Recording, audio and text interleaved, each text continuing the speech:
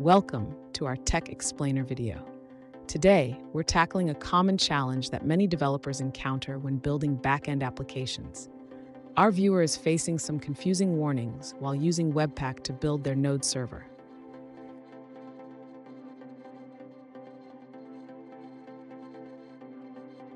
The viewer wants to use Webpack for two main reasons. It creates a single executable file for easier deployment, and it bundles all dependencies, allowing for deployment in any compatible Node environment without additional installations. However, they're encountering several warnings during the build process.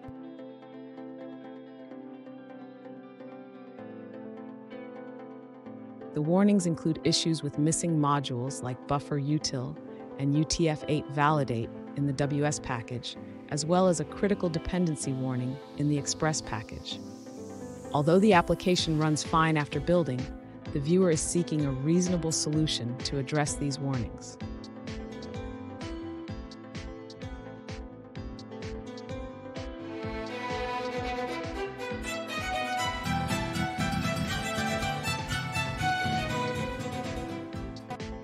Welcome back to another technical video. Today, we're going through your question, answering it, and hopefully finding that solution you need.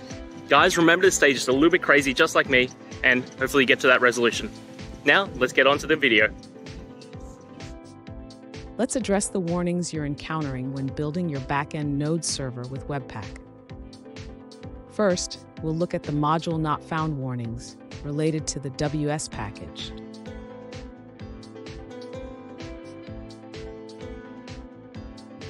These warnings indicate that Webpack cannot find certain dependencies that the WS package relies on.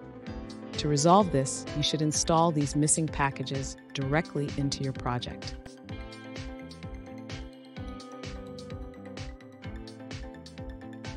Next, let's tackle the critical dependency warning from the Express package. This warning arises because Webpack cannot determine the dependency at build time due to dynamic requires.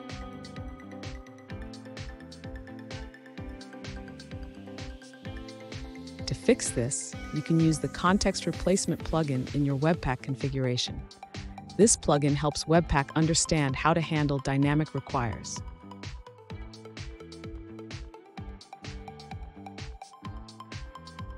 Finally, after making these changes, rebuild your application. While the warnings may not prevent your app from running, addressing them can lead to a cleaner build process and fewer surprises in production.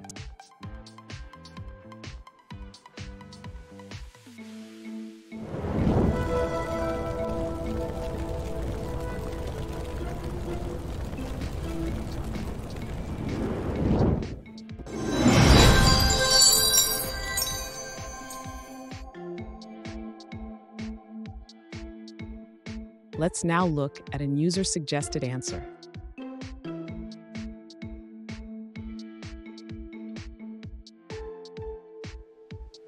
When building a back-end, Express or WebSocket Node app with Webpack, there are some important warnings to consider. First, Webpack can work with Node, but it struggles with require statements.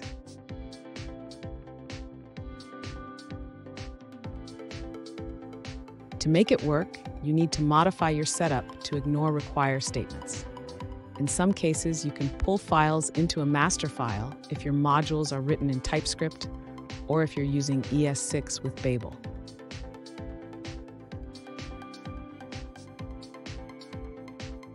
However, even in these scenarios, Webpack might not include all files.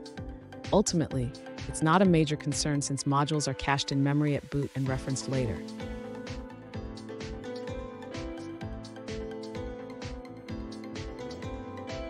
For more detailed information, check out the article linked below.